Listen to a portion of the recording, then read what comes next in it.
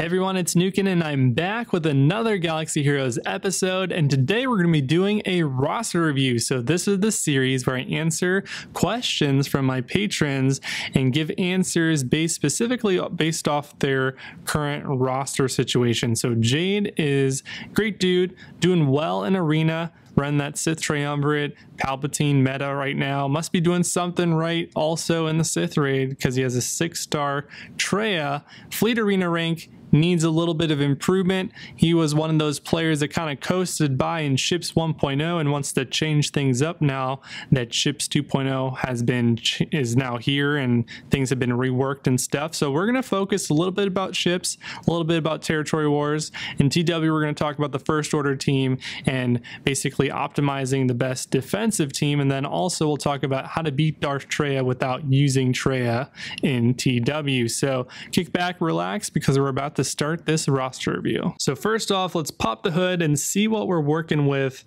the ship roster here. So I'm going to do 3 sweeps, kind of look at the ship stars, and then also kind of look at the crew member gear and the reinforcement materials as well.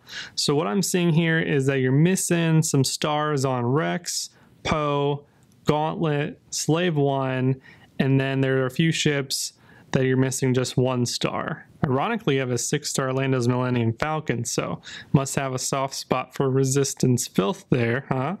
Let's see, the pilots are, mostly golden and purple, so that's good. No green or blue geared pilots. Definitely want to gear up the pilots, especially if you're using them.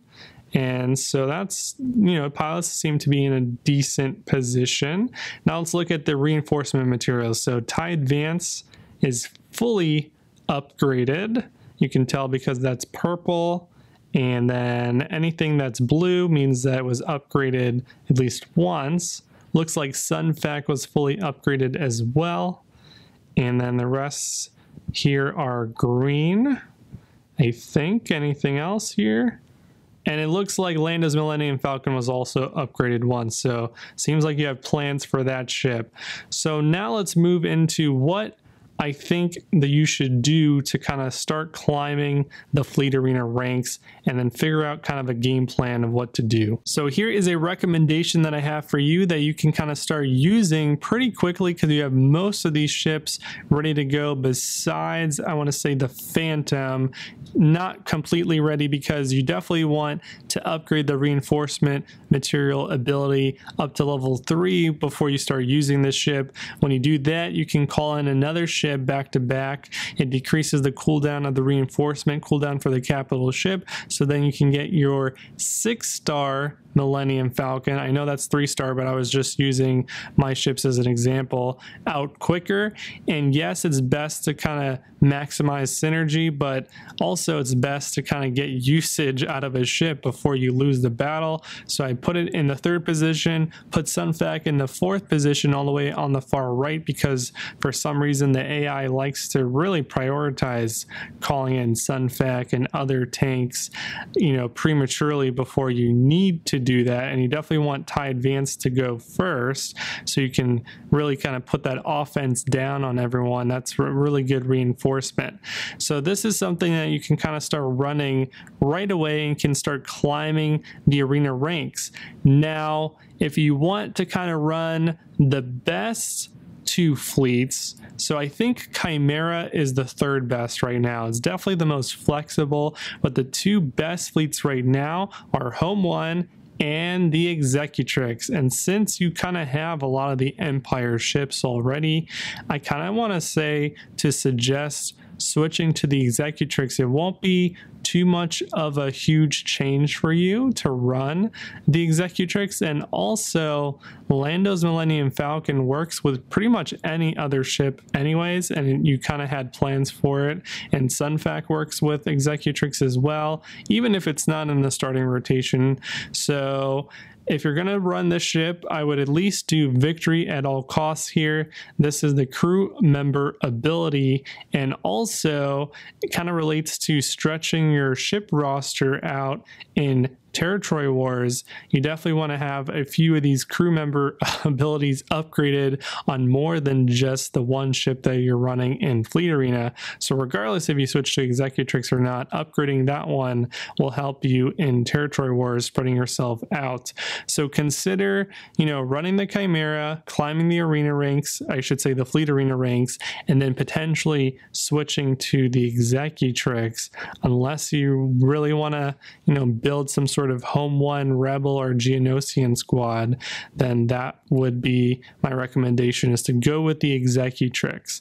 Now let's kind of talk a little bit more about Territory Wars, but the character side of TW. So now we're going to talk about teams that you can use to take down Darth Traya teams. So first off, there are a few different teams, and yeah, I know there's no Darth Traya. I will showcase some Traya footage in just a second, but you can use nests with a Rex lead or a Zeta Finn lead and take down some Darth Traya teams.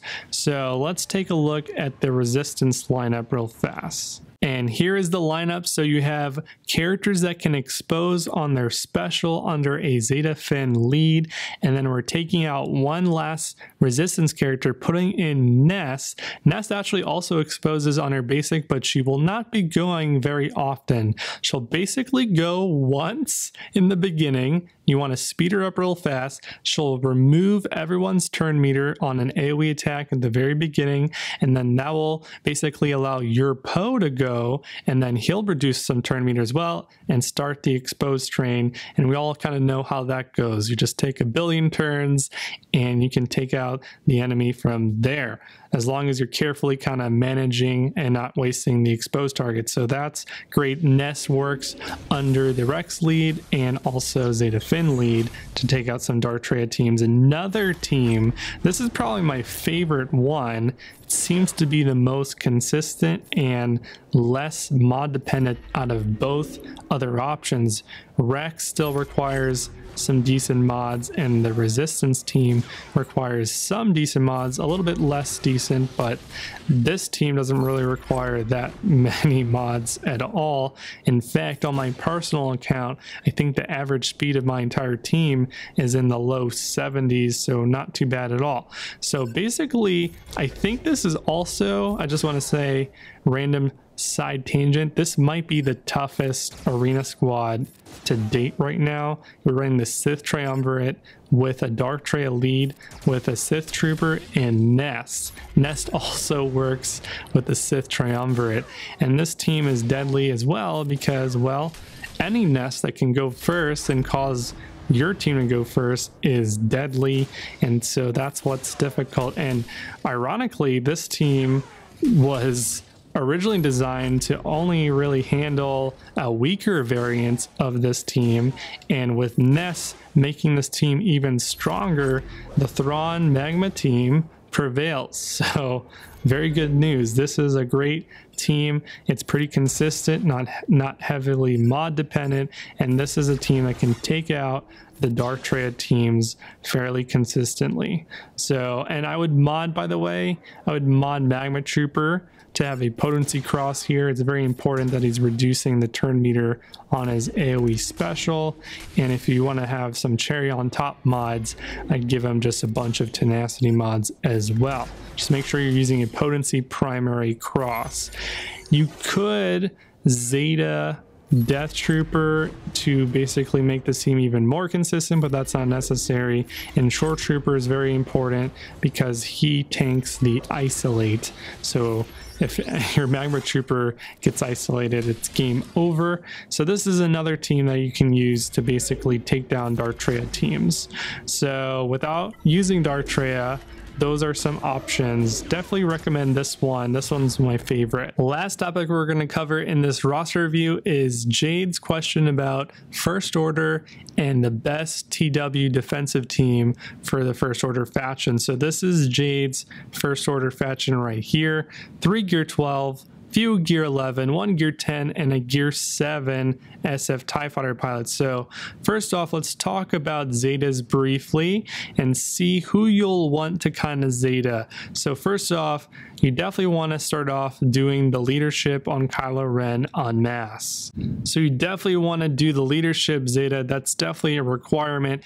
There is another Zeta on the unique called Scarred that'll make the team a little bit tougher, but not a whole lot. Definitely not required. It's kind of like the cherry on top for the team.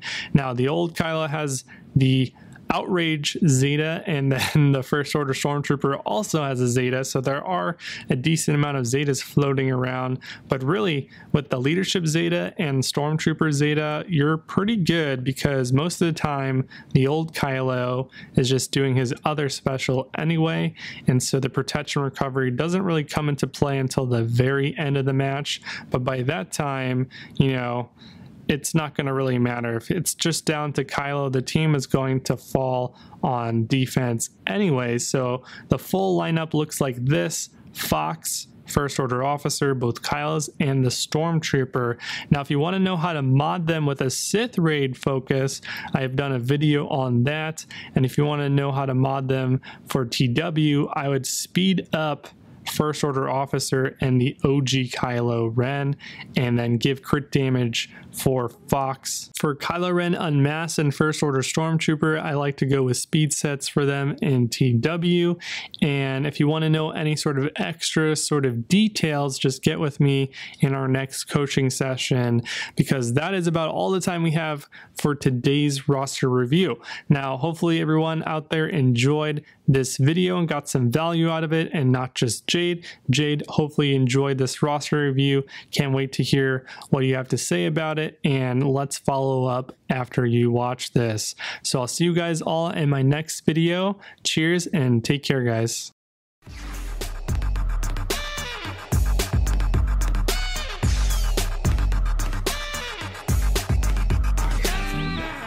The Force will be with you always.